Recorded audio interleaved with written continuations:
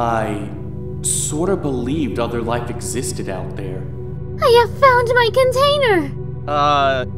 Good? But I never imagined discovering it myself. What about your ship? We can't just leave it here like this. Oh, well, for truth, the ship is not mine. I had to take it without permission to leave Zodia. Oh, you stole it? All the more reason to get it away from my house. You do not wish for the ship to be spotted. Of course not! Do you want to be cut open by scientists? Do not worry. I can fix this dilemma. One moment of time, please. Our ship comes with a built-in cloaking device.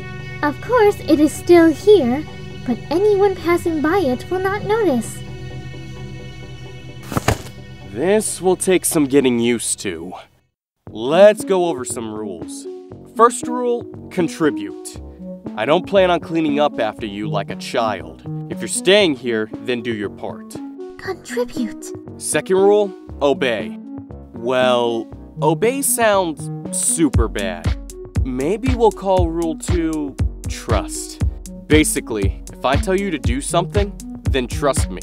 Trust. Third and final rule. That one's to be determined, since I can't think of another rule. To be determined. I really hope you're listening. So, do Zodians, like, sleep? Oh yes, I even brought all the correct garments to sleep in. Ah, here it is, my sleepwear. That's what you sleep in? It looks like a latex swimsuit. Is that bad? Isn't it uncomfortable? Well, actually, we have an additional piece to add for warmth.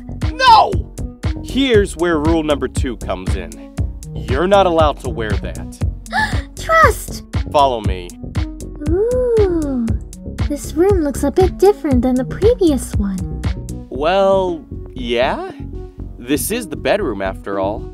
Other than a few holes, this shirt's in good condition. Here, you can have it. Oh. The bottom will probably need drawstrings. Oh? I was so distracted by all the alien stuff. I haven't really stopped to look at her. She's so small and dainty. But then you get to her thighs and... Damn, she's thick! She's like a cute little pear. Earthling?